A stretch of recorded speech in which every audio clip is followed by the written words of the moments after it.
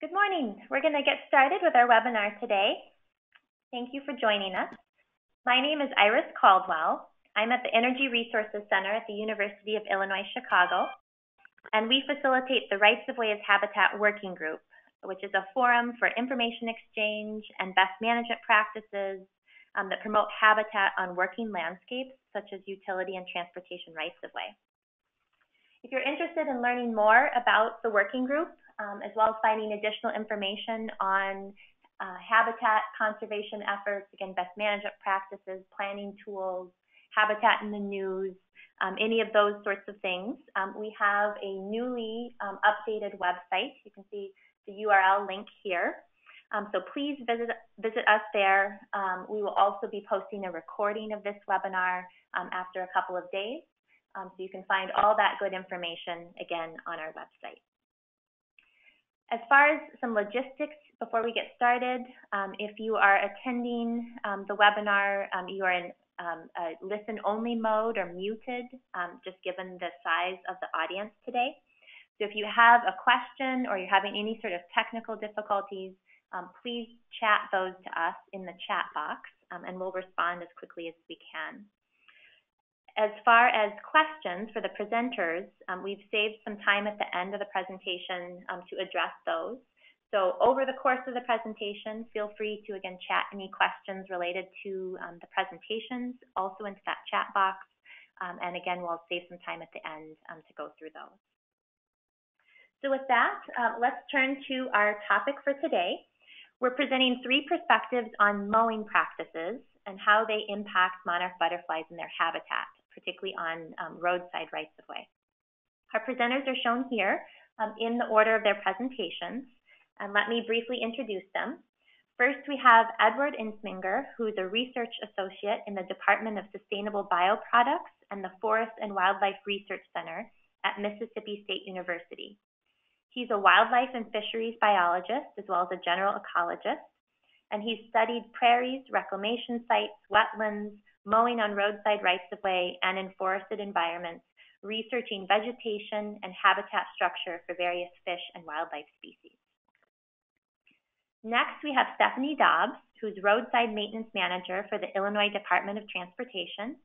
She's responsible for oversight of 330,000 acres of right-of-way vegetation management statewide in Illinois. She's the chair of the Operations Pollinator Task Force, co-chair and founder of Illinois DOT's Rights of Way as Habitat Committee, and leader of Illinois DOT's Operation Habitat campaign. Stephanie is a right-of-way sector group leader with the Illinois Monarch Project and is a member of the Mid-America Monarch Conservation Strategy for the Right-of-Way Technical Work Group. Additionally, Stephanie oversees 33 interstate rest areas across the 9 districts statewide. And then thirdly, we have Doug Landis, who joined the Department of Entomology at Michigan State University in 1988, and he is currently a university distinguished professor with research and teaching responsibilities in insect ecology. His research focuses on the role of landscape structure in shaping insect-plant interactions in working landscapes. He's the author of over 145 peer-reviewed journal articles and book chapters, and over 50 extension bulletins. He's also won numerous awards for his work, including being named a Fellow of the Entomological Society of America, receiving the Distinguished Scientist Award from the International Organization for Biological Control, and the Recognition Award in Entomology by the Entomological Society of America for outstanding contributions to agriculture. Before we launch into their studies and experiences on roadside mowing, which I know we're all excited to hear, let me give some additional context.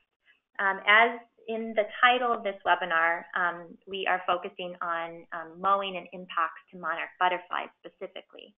And as I'm sure many of you are well aware, populations of monarch butterflies have been steeply declining over the last several decades. The eastern population of monarchs in North America has declined by 80 to 90% over the last 20 years. And other pollinators like native bees and honeybees are also seeing such declines. One of the primary causes is the lack of habitat resources, both nectar resources for feeding and host plants and nesting sites for breeding. There are a number of strategies and initiatives that have been created, especially over the last several years, trying to address these declines. So for instance, in 2015, the White House issued the National Strategy to Promote the Health of Honeybees and Other Pollinators. And then also more recently, there is a Mid-America Monarch Conservation Strategy, which is nearing finalization this year, as well as a similar strategy being developed in the Western United States. And many of these strategies and initiatives identify transportation and energy rights-of-way as important landscapes for habitat conservation. And additionally, this has been a strong focus area for the Rights-of-Way as Habitat Working Group, where we've put a lot of attention and effort into talking about pollinator and monarch habitat. Back in April, the Rights-of-Way as Habitat Working Group hosted another webinar on monarchs and roadsides that featured several ongoing research projects looking at the value of roadside habitat. So our interest with this webinar is kind of the second in a series, is to dive into more detail regarding one of the primary management practices on roadsides, which is mowing. So our first presenter, Edward, is going to share his study investigating the effects of mowing frequency on native plant communities. And then Stephanie will present a case study about how Illinois DOT is promoting monarch and pollinator habitat on their roadsides. And then lastly, Doug will share his research on strategically timing mowing and the impacts this has on egg laying and predation. So as I mentioned at the beginning, we'll save some time at the end for questions, but please feel free to submit them in your chat box as we go along. And with that, I will turn things over to Edward. Oh, sorry there, Edward. All right, so my talk is going to be focusing on plant community response to reduced mowing regime along highway right-of-ways, specifically in northeast Mississippi. Some background information on some roadside maintenance include in 1950, right-of-ways were maintained with heavy herbicide and repeated mowings, very similar to golf courses. And by the 1965, a Highway Beautification Act was established through the Lady Bird Johnson Foundation to improve visual, aesthetic, and ecological qualities to help improve right-of-ways. But by the 1970s, fuel prices had skyrocketed so high that Department of Transportation and mowing maintenance personnel had to seek alternatives to reduce these mowing costs. And by the mid-1970s, the Lady Bird Johnson established a wildflower program throughout the entire United States. By the early 1990s, the Federal Highway Administration had recognized that there was a nationwide trend toward a conservation approach, specifically along right-of-ways. In the past, right-of-way management include intensive mowing regime, herbicide practices, high expenditures of cost, urban development, agronomic turf grass business, and even the spread of invasive introduced species as well. With roadside disturbances, mowing and road development greatly affects soil, groundwater, surface hydrology, and vegetation composition. And each of these things spread and thrive with introduced plant species, mainly by mowing and having the bare ground and soil disturbance overall. A lot of invasive plant species that we're all familiar with across the U.S., Johnson grass, Vasey's grass, Chinese privet, Bahia grass, Kogon grass, kudzu here in the south, and even your Lesbideza clovers. The invasive species cost over $120 billion per year to help control, and they even cause a lot of damage as well. As mentioned a little bit earlier, the problems with invasive plants, they reduce wildlife habitat, they limit biological diversity among plants and environments, and they're extremely costly to get rid of. And as mentioned earlier, there is a decline in native grasses and wildflowers, specifically along roadsides.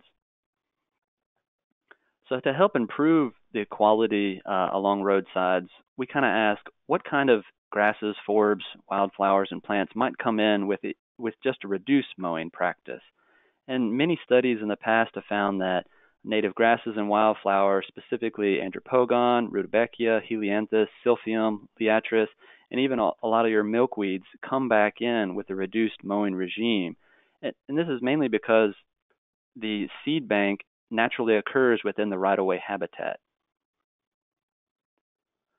So our study was to evaluate the plant community response along the highway right-of-way in northeast Mississippi under different mowing regimes. Here we are in northeast Mississippi is where the study was taking place at. We'd had 10 research plots in 2 different counties. We compared species richness, percent coverage within 3 different height categories, and we even looked at woody stem density, stems per hectare overall. And we tested each of these in regards to native and non-native invasive plants, 3 different treatments, which I'll talk about, upland and lowland riparian elevations, and even seasons and year effects to see if that was the difference. This is an example of our line methodology. We used a line transect to sample the vegetation. This is a lowland area. You could see somebody's out there working. This is our upland sites, very typical, very dry, very high slopes. And our lowland sites were usually spanned by box culverts and even real close to creeks or streams as well, and very flat topography. This is a graphic representation of what you just saw. You have the road and the right-of-way, and we sampled 100 feet by 100 feet square area, 3 different subplots with 3 different treatments overall. The 3 treatments that we used were randomized. We had greater than 3 times mowing annually in 1 subplot. The other subplot had 1 mowing annually only in November, and then the 3rd subplot had 1 mowing annually only in November with supplemental wildflower seeding. The field parameters I've already kind of covered: species richness, cover, woody stem density, and among seasons, elevation, and year effect overall. I used a lot of statistical analyses for each of our samples. I used program R for specifically the percent coverage and the Adonis package within it.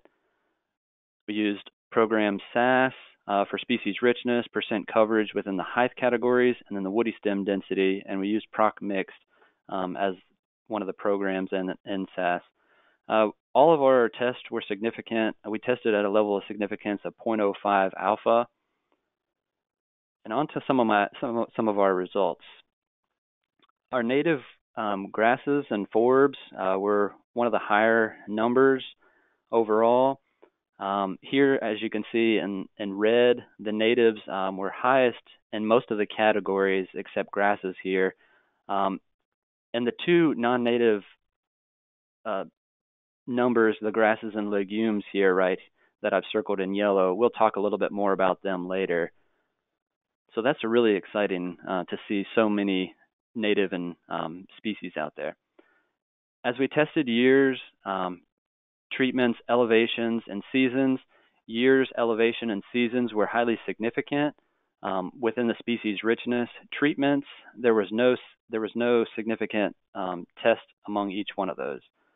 Talking about mean numbers, specifically native species, their numbers were highest in the reduced mode and the reduced mode seeded subplots, whereas the non-native species were highest in the mode plots.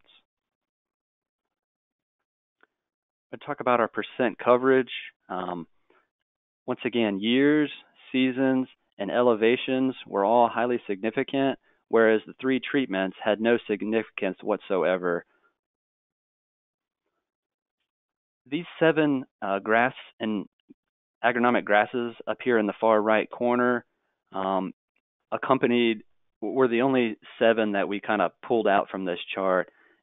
So out of 277 plant species that we detected, these 7 agronomic grasses outcompeted percent coverage-wise all other 270 plant species across years, mowing treatments, and upland and lowland elevations as well, as you can see.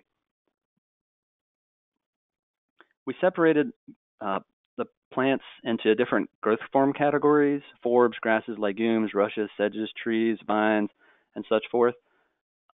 To show a mean coverage, the forbs had a very high, relatively high mean and lowland and even upland elevations among fall and spring, but the non-native grasses had an even much higher average mean, as you can see highlighted in blue.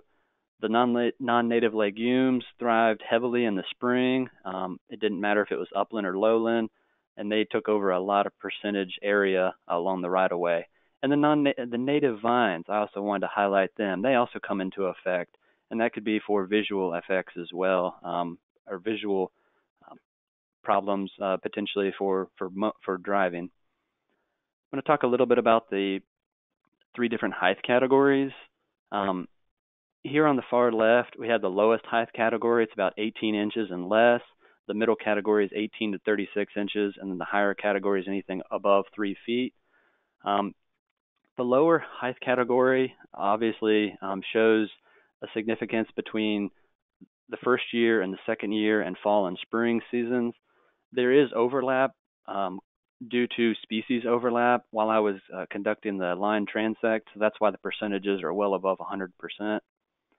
The upper 2 height categories, there was no significance shown as far as between seasons or years. Here we separated it out between year 1 and year 2. It was a 2-year study along the highway.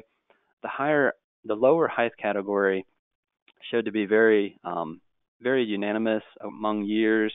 There didn't seem to be any kind of major differences between the treatments or between uplands or lowlands. You can see some variations here that showed a little bit of significance, but for overall, it didn't seem to be much of a significance overall. Very similar to the other tests that we ran, years, elevation, and season were very significant among the different height categories, but once again, treatments. The 3 different treatments, they were the same. They basically showed no difference among each other within the 3 height categories. We talked about woody stem densities. There's a lot of different trees and shrubs that come in within the right-of-ways with reduced mowing. We also wanted to look at that. We had upwards of 44 common woody plants along the highways. And so we wanted to test to see what kind of problems that they could incur. From year 1 to year 2, there was an increase. As you know, if you stop mowing, woody plants are going to come in, usually with vengeance. But the main one that we want to focus on is I took the 10 most common woody plant species, trees, shrubs, and vines, and I charted them out based off of their area that we sampled. And these vines over here on the far right, whether they were native or non-native, obviously they doubled in size or they doubled in quantity from year 1 to year 2, but they're vines. Vines are low-lying. They creep along the ground. They're not really going to get up to very high within the vegetation category.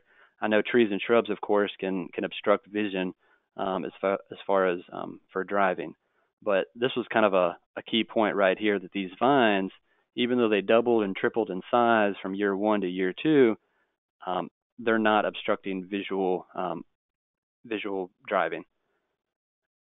Similar to in the past with the other tests, but this is kind of an opposite one. We found no effects whatsoever among years, treatments, or elevation, but I highlighted these 4 or these 5 here in green.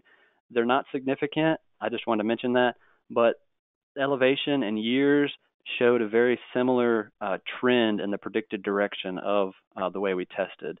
And so even though there was no statistical difference between the woody stem densities, native and non-native, among the years, treatments, and elevation, the years and elevation showed a similar trend toward being significant. So just to kind of wrap up what we did and what we found, native forbs and grasses increased 3 to 5 times among the plots, mainly in the reduced mode and reduced mode seeded plots. The height of vegetation did not differ among treatments, and there was no detectable treatment effects on woody plant stem densities. The non-native agronomic grasses, those 7 that I kind of charted out at the very beginning, they were they had less than 5% of the total species detected, but they dominated over 90% of the coverage in all treatment areas over the 2 years. This is actually kind of positive. The agronomic grass coverage are very beneficial for ground cover and soil stabilization, mainly along roadsides.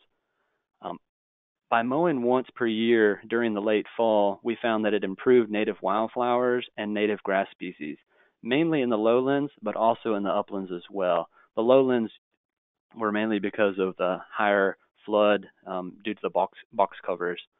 There was no compromise of the agronomic grass coverage, which is good for erosion control, and the woody stem density height did not increase. The trees and the shrubs did not increase in the reduced mode subplots. And this right here, as I mentioned, could be a concern for motorists or even DOTs, but it was not a concern. It wasn't a problem. The importance that we found is why mow so often. Basically, if you mow once versus 3 times, it found the same amount of species. It found actually better species in the one mode per year, and the vegetation as far as woody stems, trees, and shrubs did not increase. And this could also be a benefit to DOTs as far as cost savings as well. Overall, with the reduced mode regime, it enhances the native plant communities, which is very beneficial for insects, butterflies, and such forth. This type of proactive management can have basic monetary savings while enhancing the roadside beauty. These benefits can also be accompanied without reduced visibility for motorists. And mainly what we're talking about is the 15 meters from the roadside edge out to 15 meters continually be mowed, but beyond that 15 meters to be left on a 1-year rotation mowing. Obviously, future studies still need to be going on across different physiographic regions, maybe even a longer study, and even other treatment options can even be studied in the future to see if your region or your state could be a benefit from these research. I definitely want to thank all these people here on this last slide. Mississippi Department of Transportation funded our project, and they were very instrumental in helping us throughout this project, and Mississippi State University as well. Great. That's all I have. Thank you very much, Edward. I'm going to transition over to Stephanie here. And again, Stephanie will be talking about the Illinois Department of Transportation and their work with Operation Pollinator Habitat. So Stephanie, take it away. Thank you, Iris. And thanks for that nice lead-in to explain my anecdotal evidence. Had I known 5 years ago or 4 years ago how important milkweed would be to me today, I would have had a lot more documented evidence. Can't make my slides go, Iris. Try clicking on the slide first and then advancing. Okay, I got it. Sorry. Okay, there you go. Yeah. Okay, so a little background on Illinois, because I know we have people on the line that's from all over the place. So Illinois is a very tall state. We're 390 miles north to south, and we're 210 miles from side to side. So it's a very wide state. It's made up of 57,000 square miles, average elevation 600 feet. We're continental climate, so we have large temperature fluctuations really all year long. We're not controlled by oceans or mountains. We're smack dab in the middle. This slide here, you can see how the state is divided up within the DOT. And right up,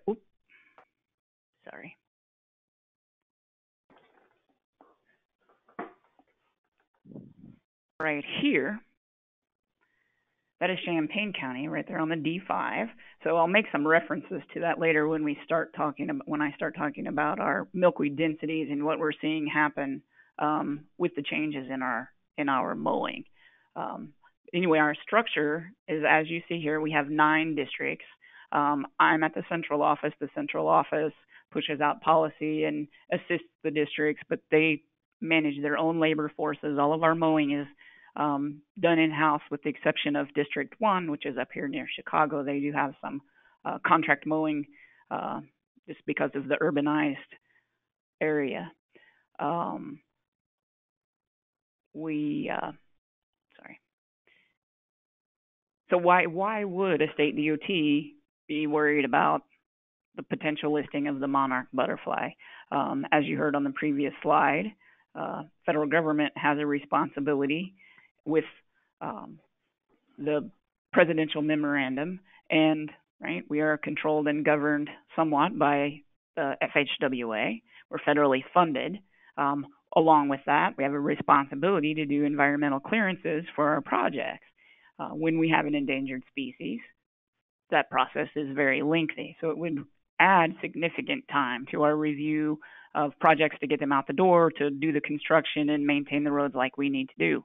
Additionally, since the monarch goes every place it wants to go, and here's the reference, the heat map, and you see Illinois right here in the middle, we are in a very critical zone for the monarch, so generally everything that we have out there would become habitat. So every time we needed to encroach on the grass, more or less, we would need to do an environmental review, which is not practical. When I first heard about the monarch being listed, I was like, oh my, we have to start doing something. So I dug in and started doing the research and figuring out what we can do and how can we do this. And the rest of the story here today just evolved from that point on. Operation Habitat was created and so named as our departmental push to crank out information to the public and others, internally and externally, into our partners, our counties, and we have townships also in Illinois. Our counties are governed and maintained by county highway departments, and our townships, smaller roads, are maintained by townships, and they have their own governance structure. So we don't maintain or control policy and what happens on those roads. So there's a need to push that information on out. The department, we have roughly 339,000 acres. There's 1.2 million acres of rights-of-way in the state of Illinois. So very small amount that we actually control within our forces. So we launched Operation Habitat. It's for public outreach and internal and external education. And we have handouts and other things that go along with this. Down here in the bottom right, that's one of our seed packets. We partnered with our Department of Natural Resources and produce these seed packets and give those out at various locations, public events, so on and so forth. Beginning in last year, we pushed out a modified mowing policy that reduced our mowing to only 15 foot, which is the safety strip along the edge of the roadway. 15 foot's not a magical number. That's how wide our mowers are. So we reduced that mowing to 15 foot. What I had observed, and I showed back there where Champaign County was, beginning in 2015 in Champaign County, we simply started managing for milkweed by not mowing it, mowing around it, and adjusted our spraying herbicide use to much earlier in the season. And by making only those changes, and again, I do not have the data, I wish I did. By making only those small changes, milkweed populations went crazy. Since then, and so prior to changing policy last year, we did milkweed stem density counts in Champaign County and then Sangamon County, which is in the middle of the state and east-west geographically on the same line. In Sangamon County, where milkweed or where mowing had been done completely, the whole right-of-way was mowed multiple times a year, 2 to 3 times a year they mowed to the fence. So all of the interstate right-of-way was mowed, versus Champaign County, where we had been managing for then 3 years. Those stem densities in Sangamon County, where it was constantly mowed and it was primarily common milkweed. We had about 40 stems per acre. In Champaign County, where we'd been only for 3 years managing for milkweed, those stem densities were over 1,000 stems per acre. Additionally, we saw other things, aster, ironweed, other species returning with the change in management style.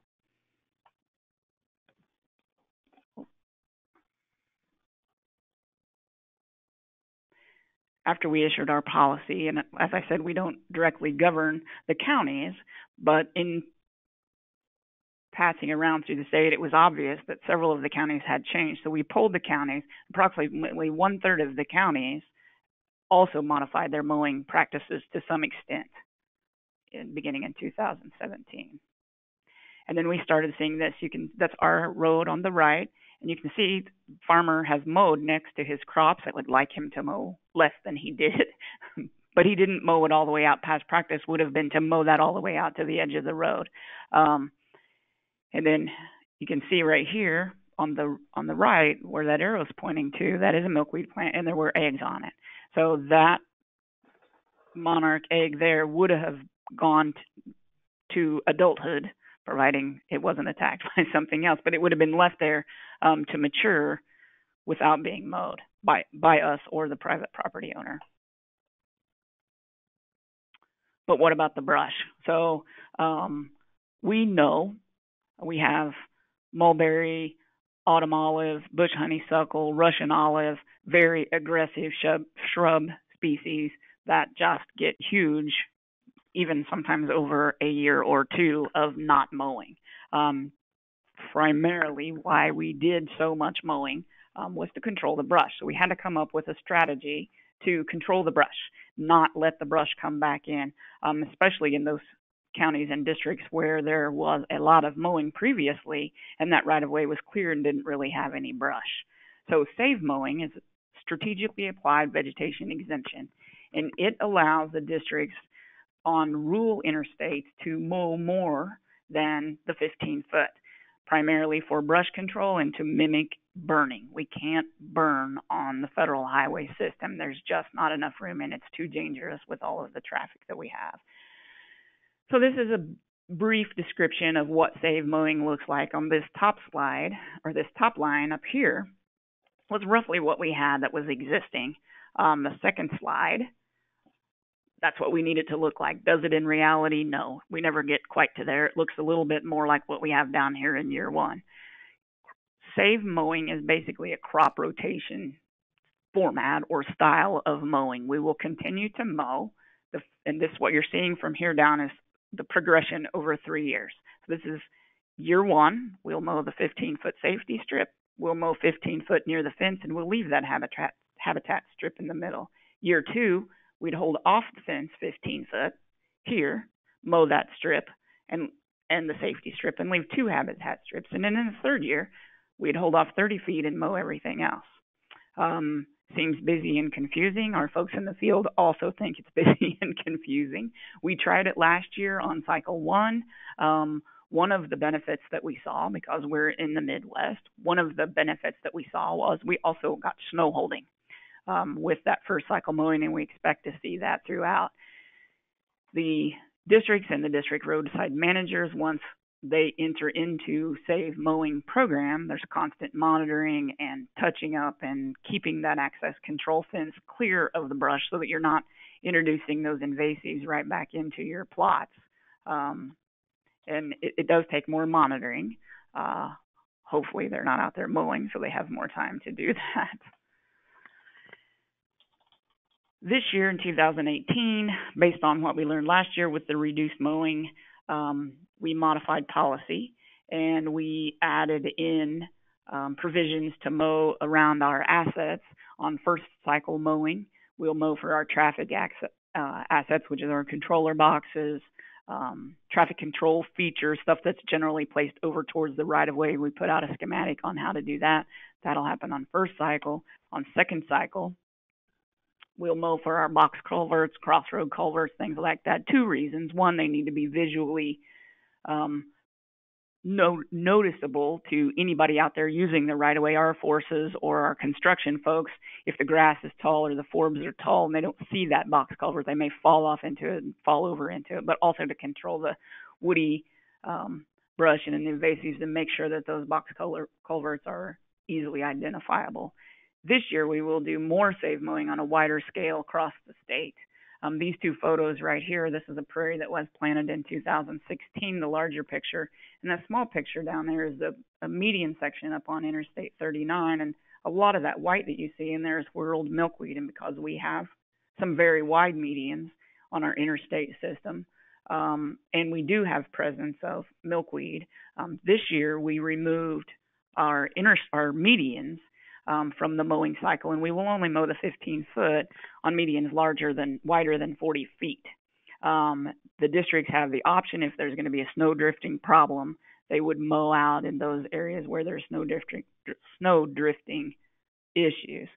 To counterbalance our mowing, we will do additional mowing on the 2-lane in our primary routes this year to control the brush on those. Then next year we'll return, and on final mowing we'll mow out those median areas on final mowing. So we are making an effort, a very concerted effort, to transition from mowing as our primary method of vegetation management to utilizing mowing as a tool for vegetation management. We are observing an increase in milkweed and native forbs all across the state.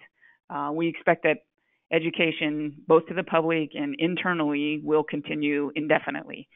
There's going to be changes. I teach on our mowing policy and practices is a moving target based on what we see and how that vegetation reacts. Plus, as I mentioned, we're a very tall state. So what works at the Wisconsin border is not going to work down south at the very southern tip of our state. We also partner with multiple groups, Pheasants Forever, Illinois Farm Bureau, that has evolved with this Monarch project, and that just what you have all observed, how everyone is working together, and those have been fantastic partnerships for us. So in conclusion, integrated vegetation management requires the use of a full toolbox of management strategies, including strategic and properly timed use of herbicides, constant monitoring, evaluation, and reevaluation. You can't just do one thing and walk away from it. Adequate funding and resources, manpower, contracts, whatever is needed to manage appropriately at the appropriate time. Education, both with internal staff and the public. They are used to seeing things a certain way, so it's very different from the public what we're doing now. And properly timed mowing. Mowing is not the only tool in the toolbox, so that is something that we are having to learn, and that anybody, to be successful, you're going to have to take advantages of everything that you have in that toolbox. But trying to teach that mowing is not the only tool is challenging, but we're seeing great success. So that's all I have, Iris. Great. Okay, thanks so much, Stephanie. We will move on then to our final speaker, Doug Landis. So Doug, I'm giving you control here. I'll advance the slide.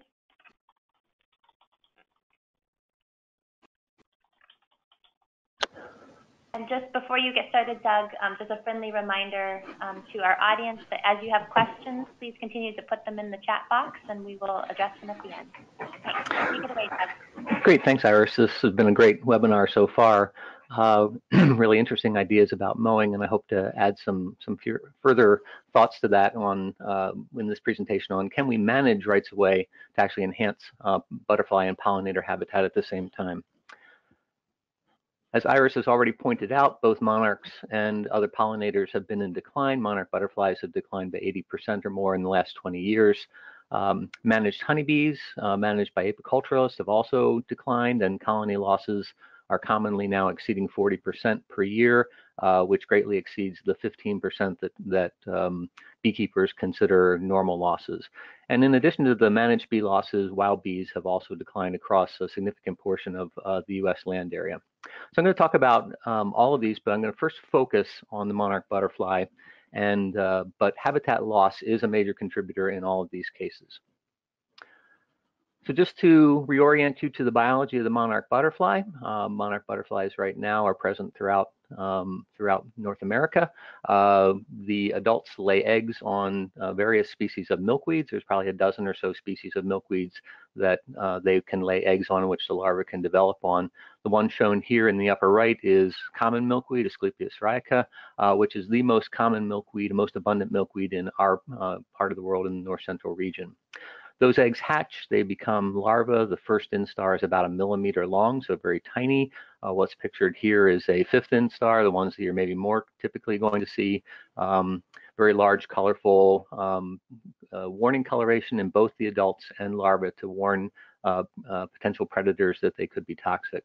Those caterpillars then pupate in a chrysalis and form the adult form, which repeats the cycle several times. You may also know that this butterfly undergoes this tremendous transcontinental migration. So butterflies from Canada actually fly 3,000 miles or so to the central highlands of Mexico, where they overwinter in very distinct spots in oromel fir forests, where they form these large aggregations on the trees, and they use that for thermal regulation during the winter. Then in the spring, those very same adults fly back into the southern region, pictured here in orange. They lay eggs on a variety of milkweeds, undergo their first generation in the south, then they fly northward into both the north central and the northeast region. And this population of monarchs is called the eastern migratory population. There's also a non-migratory population in Florida and a western migratory population as well. But I'm going to concentrate my thoughts on the eastern migratory population. And previously we had shown where monarch habitat is, or where most monarchs are being bred, and basically it corresponds to the corn belt of north central region. So about 50% of the butterflies that make their way back to Mexico are believed to be born in the corn belt, and 95% in this larger north central and northeastern region. So this region is very important for those insects, but it has undergone tremendous landscape change in the last several hundred years. Previously, the corn belt was mostly tall grass prairie with the disturbance regime of fire and large animal grazing that persisted there. But then in the 1800s, it was converted largely into agriculture. It was still suitable habitat for monarchs, though, throughout most of the 20th century. So when farmers were limited to using cultivation or less effective herbicides, common milkweed was readily found within most corn and soybean fields. It was quite common to find milkweed growing in amongst the crop plants. And because of the continual disturbance, you also found a wide variety of phenological stages. You would find some milkweeds that were quite small and tender and good food for monarchs, and others that were older. However, in the last 20 years or so, with the advent of more effective herbicides and specifically herbicide-resistant corn and soybean crops, farmers have been able to almost completely eliminate milkweeds from the crop fields. So milkweeds still persist in field margins, rights of way, but not within the tens of millions of acres of cropland where it formerly existed. So it's been estimated that there's been a 58% decline in common milkweed in the Midwest, and that if one were to want to replace that in order to provide similar habitat, it's estimated that we would need to plant 1.3 to 1.6 billion stems in the U.S. to offset that loss. So a tremendous task. But it actually gets worse. We didn't just lose 1 billion stems, but it turns out that the stems that remain are not as suitable for milkweeds for two reasons. Monarchs really like to lay eggs on very young plants with 3-4 leaves on them, well before they flower and certainly long before they senesce and produce pods. And we have, by not disturbing these areas, we tend to get similar phenology of milkweed plants, which are suitable for the first generation of monarchs in Michigan, but then rapidly become unsuitable for the second and third generations. In addition, wherever you have milkweed growing in a grassland habitat, there are much higher numbers of predators than there are when it was formerly growing in disturbed cropland habitats. And our lab has, and others have been looking at predation, and ants, earwigs, lady beetles, spiders, crickets, grasshoppers. Actually, we have about 30 species that we now know will readily eat monarch eggs and early instars, particularly the first instars. And it's estimated that maybe only 2 to 5 out of 100, so 95 to 98% mortality of monarch eggs and larvae is considered common. So what can we do about that? We asked the question, can we increase monarch egg laying and larval survival in existing habitats, habitat that we already have? And furthermore, can we develop management practices that support monarchs and other pollinators at the same time?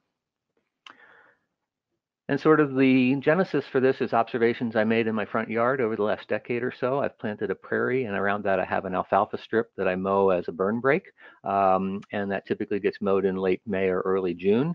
And the common observation is that milkweeds that don't happen to get mowed off by mid-June, this was last week at my house, are in flower. Some of them are actually beginning to senesce, so less attractive. And those that were mowed off are regenerating from the rhizomes and are producing fresh new foliage, which every one of the orange flags is a milkweed which has had an egg laid on it. There's the tiny egg laid on that very small plant. So I've seen this for years happening, and I wondered if we could do a more strategic job of actually managing that mowing and how it seems to create more suitable habitat. So I created what I called the Mowing for Monarchs experiment. We did this at 8 locations on a pilot basis in 2017, and we expanded it to 15 sites this year. Basically, these are roadsides. We worked with our DOT in 2017, or other grassland areas where common milkweed exists in a matrix, typically of cool season grasses. We select areas that have both, that have milkweed divided into 3 sections and randomly assign one as control, one to be mowed in mid-June, and one to be mowed in mid-July. And at this experimental level, the mowing is me and a brush blade on a weed whacker, but it's quite effective at rapidly mowing down that vegetation. So we mow them in mid-June because that is when the unmowed milkweed is just beginning to flower. And then we mow in July because that's when the June mowed milkweed is just beginning to flower. So we're trying to continually create vegetative state milkweed for monarchs. And the results from 2017 were quite promising. In unmowed controls, which are shown here in brown, we actually find very few eggs being laid. Monarchs really don't like, in this mid to late season, they do not prefer to lay eggs in unmowed milkweed. Where we have mowed a portion of that plot in June and then started monitoring for eggs several weeks later, we get about double the number of eggs that we had in the unmowed control. And when we mow in mid-July and then begin monitoring, we get about 10-fold more eggs and first instars on those stems that are regenerating. So clearly we can increase oviposition by the female monarchs. We also have the effect of reducing predator density. So it turns out that milkweed plants are really covered in predators most of the time. Every time we look at a plant, we record what predators are there, and this could be ants or lady beetles or spiders, and put on a per 100 stem basis, there's 200 to 300 predators per 100 stems, so 2 to 3 predators per stem on average throughout in unmowed areas. While when we mow it, we tend to create at least a period of time for about 4 weeks where predator numbers are lower, and that happens again in the July mowing. And this is primarily because the predators are really not there because of monarchs. Monarch eggs are not dense enough to really attract predators, but the predators are there mostly because of the aphids that milkweed supports. And when we mow it, we set back the aphid populations, and it takes a while for the aphids to build back up, and it takes a while for predators to find it. So ecologists call this enemy-free space. We're creating a little enemy-free or reduced enemy space for the monarch eggs and larvae to hatch and survive. So the second part of this complementary experiment. We're trying to combine monarch and pollinator habitat in one sort of management practice that could be potentially adopted. We have a long history of surveying and screening native plants for their attractiveness to natural enemies and pollinators.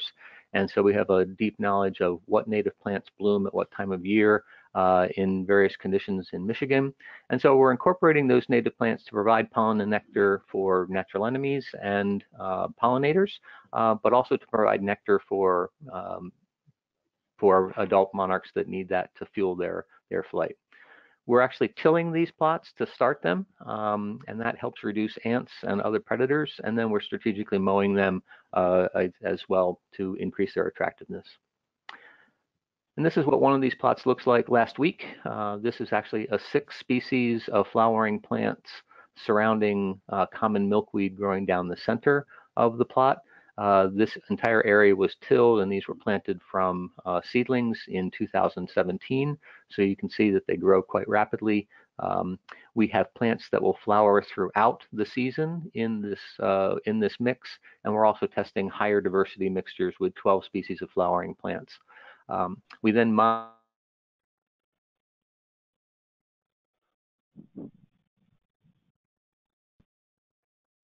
Doug, it sounds like your audio may have cut out.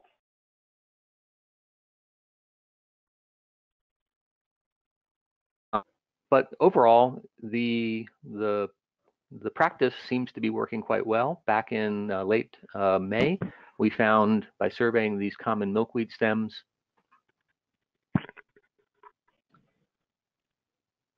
Yes, I think my connection is back now. We found 81 monarch larvae on 1,700 stems. That's 4.6 larvae per 100 stems. While that may sound low, that's actually 15-fold greater than we have ever found in any typical grassland. And about 3/4 of them were 5th instars, meaning that they had already survived much of the predation and mortality and were well on their way to becoming butterflies. So it looks like this combination of using tillage and coupling that with other plants, with flowering plants, might be quite successful. Just finally, what we're doing here this year is we are counting all the pollinators that are attracted to these plants now that they're blooming in their normal phenology, and we'll be reporting that information. So just to wrap up, we're repeating our mowing and monarch habitat studies, and we'll be publishing those at the end of the season here.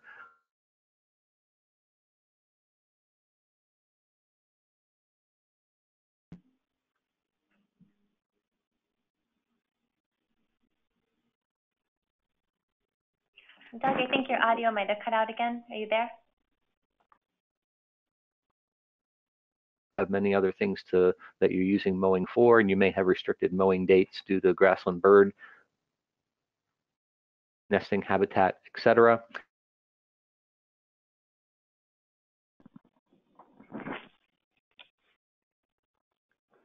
Something like this could be incorporated into work that you already do. Yeah, with that, I will. I also seem to have lost control of the. There it is. With that, I'll hand it back to Iris. Okay, thank you so much, Doug. And I can advance it back to your slide there if you want for your acknowledgments. Okay, great. Well, thanks again to Edward, Stephanie, and Doug for your great presentations. I think we covered a lot in our short hour here, but we do have a little bit of time here at the end for some questions. So as a reminder, please type any questions you have into the chat box. I'm going to start with a couple of questions for Edward and Stephanie, and as you think of questions for Doug, again, please add them to the chat box. I'm not sure we'll be able to get through all the questions today, so I'll try to highlight some of the priority ones, and then we'll follow up with you afterwards if we didn't get to your question. So the first question, I'll give this one to Edward. Based on your research, did you see a change in mowing practices in Mississippi? Yes, I did. It took approximately 4 years from the time that my study was conducted and had its final results, and also with lots of policy from state and federal governments, And then also the big push with the monarch decline in the past several years. There has been mowing practices reduced in the state of Mississippi as of spring 2018. So it's taken some time, but they're starting to get on board as well, yes. Great. Okay. Thanks, Edward. Stephanie, can you talk a little bit about how you have trained the mowers or the maintenance folks so that they know what to mow and what to leave alone? Well, it's a challenge for sure. Each of the 9 districts has a roadside maintenance manager, and they've been attending. So each county yard basically has a mowing meeting prior to the beginning of the season. Multiple folks attend that, and our roadside managers have been attending those meetings just to talk to each of those. It's very time consuming to make sure that they understand it, pushing out other educational materials, pictures, diagrams, like the Save Mowing diagram that you saw there. So it's a challenge, and I don't think that we do it as well as I certainly would like to. But it's an ongoing and a constant effort to stop and visit, touch base with those guys, and then on my part and the roadsides, once mowing begins, all throughout the mowing cycle and seasons, we follow up and just travel around and check the roads and kind of make sure that they're mowing as they're supposed to, and if they're not, stop and ask. And so far, that's been pretty successful. Okay, great. And a piggyback to that question is in terms of tracking.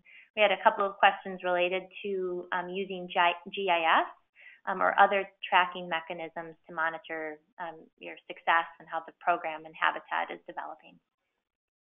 Just this winter, we created an app or an interface through Collector in GIS. And again, my roadside, there's 9 of them. They're out working on that, collecting. We are collecting 2 things, really, our restored habitat area, so stuff that's not already in our native prairie databases. So we're collecting our restored areas and our newly constructed habitat areas. And then nearly the same app, but we're collecting weed areas, so areas where we have high infestations of invasive and noxious weeds, we're collecting those as well. We are not pushing out GIS information to our districts yet. We've just begun that with our snow plowing operations in one district, and a couple more districts are coming on this winter. Once those evolve, and so that we have that coverage statewide, what I'm preparing for is by the time that happens, we'll have those GIS maps in each mower or each truck or each sprayer so they can see what they need to do. So behind the scenes, we're building that information, and then just this week launched one for vegetation management and mowing mapping. So yes, we are using it. It is not complete by any means at this point, but that's the direction we're heading. Okay, great. Thank you. And then also, Stephanie, a question about your herbicide use. Have you considered adjusting herbicide management practices or application timing as part of, again, some of these habitat efforts that you have? And then related to that, any concerns from adjacent landowners, particularly the farming community? Yes, we have adjusted our herbicide use, both in timing of application. We've moved it considerably earlier than we normally would before the warm season, and the forbs have emerged. Have had good luck with that. The challenge that causes is the woody vegetation that we would also spray. The woody volunteers is also not leafed out. So we've had to do some more spot type treating in the fall to catch those woody plants. We've also adjusted the amount of herbicide and the type of herbicide. So we're using milestone, plateau, things like that some of our native forbs have some resistance to, and primarily milkweed does. We see some action on the milkweed, but it does not kill it. And then local adjacent property owners and landowners, that's part of our ongoing education process. Yes, there's concern. I handle those, and so do my roadside managers on a case-by-case basis, and sometimes it means a lengthy telephone conversation to explain why we're doing what we're doing. and or a trip out there or whatever. And we also lean heavily on our Farm Bureau partners, Illinois Corn partners, to help us with that part of it as well. And they're also through their part of Illinois Monarch Project pushing out that information. Most of the farmers are aware, but yes, that is a challenge. Okay, thank you. And Doug, I know you were having some audio issues there at the end, but if you could respond to this question regarding timing. So we had a question that mowing dates would assume to be varied by location. Where is a good resource for people to get more information about the optimal timing for mowing in their locality?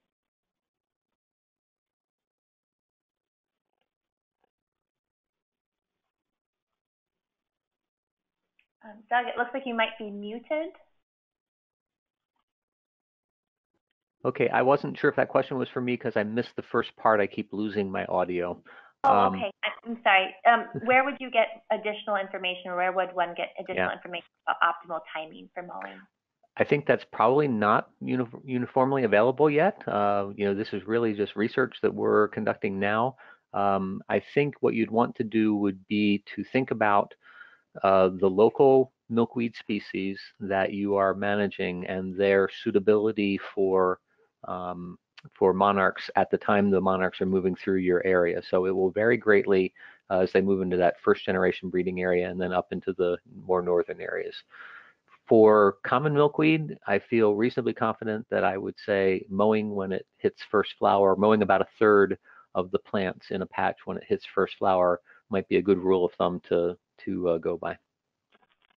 Okay, great, thank you. I also know that Monarchs Joint Venture has some resources available, again, broadly identifying some mowing timeframes throughout the U.S.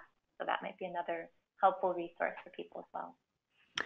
Yes, and those are actually oftentimes focused on avoiding mowing at times when monarchs are present in habitat, and that's obviously important. What we have found is that there are so few monarchs present in the habitat when we are mowing that it's really not a concern. So I think it's an evolving question. Okay, great. Well, I know there's a number of questions that we didn't have a chance to get to with our time today. So we will follow up with you individually and put you in touch with the appropriate presenter to help answer your questions. I believe Edward, Stephanie, and Doug have all indicated they'd be willing to take questions following today's webinar. So as you have questions, feel free to send them to me, Iris Caldwell, and I can forward on the questions as needed. So again, a huge thank you to our presenters today for sharing their expertise and experiences mowing in these different environments. And thank you all for attending. One last reminder, we will be posting a recording of this webinar to our website, and we'll send out an email when that recording is available. So with that, thanks again, everyone, and have a great afternoon.